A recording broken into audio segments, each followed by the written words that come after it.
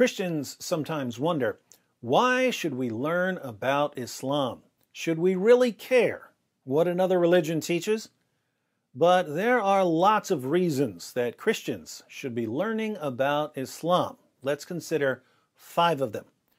First, numbers. Islam is the second largest religion in history after Christianity. There are about 1.6 billion Muslims in the world, which is more than a fifth of the world's population. And according to many sources, Islam is the fastest growing religion in the world. So Islam is big and it's getting bigger. When that many people believe something, it's a good idea to learn what they believe. Second, clarity. Christians can't communicate the gospel clearly to Muslims without understanding what Muslims believe, because the Quran distorts the meaning of Christian claims. For instance, Christians claim that Jesus is the Son of God.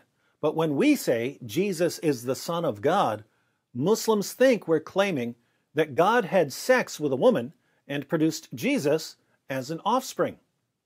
They believe this because the Quran says, "How can Allah have a son when he has no wife?" Now, when Christians call Jesus the Son of God, we're not talking about God having sex and producing an offspring. No Christian has ever meant that. But that's what Muslims think we mean, because the Quran says that's what it means to call someone the Son of God. There's a similar problem when it comes to the doctrine of the Trinity. According to the Quran, Christians believe in a Trinity made up of God, Jesus, and Mary. Here again, no Christian has ever believed this. But there are Muslims who think we believe in a Trinity made up of God, Jesus, and Mary because of how the Quran distorts basic Christian doctrines. So, if we don't know what Muslims believe, we won't understand how they're misinterpreting what we say when we preach the gospel. Third, preparation. Muslims are trained to challenge the core doctrines of Christianity. Jesus taught his followers lots of things, but when they preached the gospel in the book of Acts, they preached that Jesus is the divine Son of God who died on the cross for sins and rose from the dead. Deity, death, and resurrection. These are the 3 core teachings of the Christian gospel. Islam denies all 3 of them, and so Muslims are taught to challenge Christians on these issues. Muslims are taught to attack Christianity where it matters most. If Christians don't know about Islam, we won't know how Muslims are going to challenge our claims. Fourth, refutation.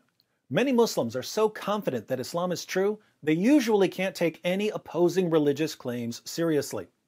Muslims have been told all their lives that Islam is confirmed by science and mathematics and history. They've been told that the Quran has been miraculously preserved and that Muhammad was the greatest man who ever lived.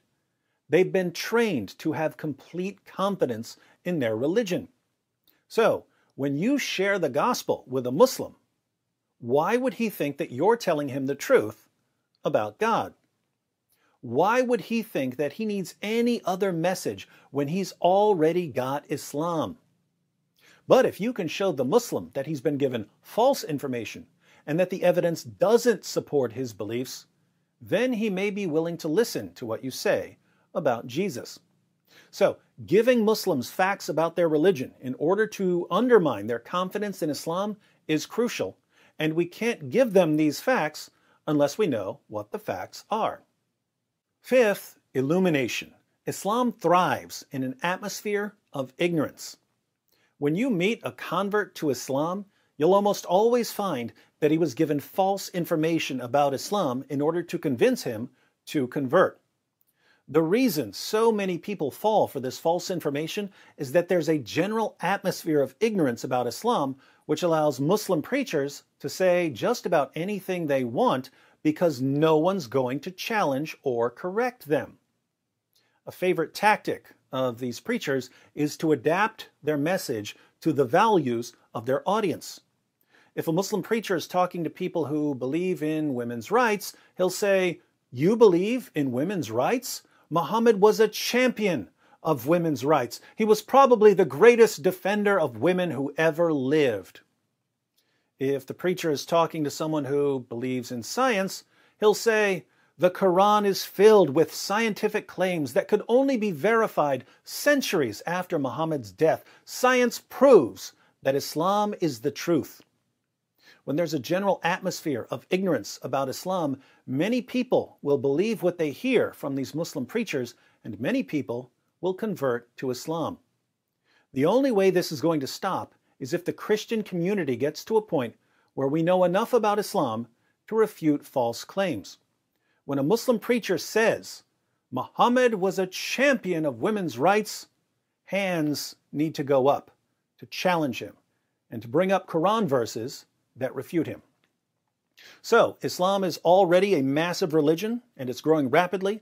Muslims often don't understand the gospel because they're misinterpreting our claims based on the Quran's distortion of basic Christian doctrine. Muslims have been taught to criticize core Christian doctrines, and it's a good idea to understand their objections. Many Muslims can't take the gospel seriously until their own beliefs have been challenged, and people are converting to Islam due to a general atmosphere of ignorance. All of these are reasons for Christians to read some books and to watch some videos so that the church can respond effectively to the challenge of Islam.